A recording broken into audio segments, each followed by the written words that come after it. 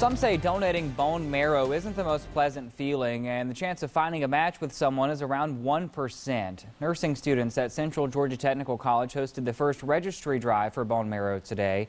Back in 2014, Ashley Rivers, an instructor at the college, registered herself. And 2 years later, she got a call telling her she was a match for a 43-year-old man in London suffering from leukemia. They asked if she was willing to donate her bone marrow, and she did not hesitate. See, I have goosebumps actually. So it makes me feel good, but in the sense of what it means for the other person, because I have to think about the fact that this man was actually dying. The donation happened in 2017, and that patient is still alive. There were no actual bone marrow procedures done today, just a swab inside the mouth to be tested.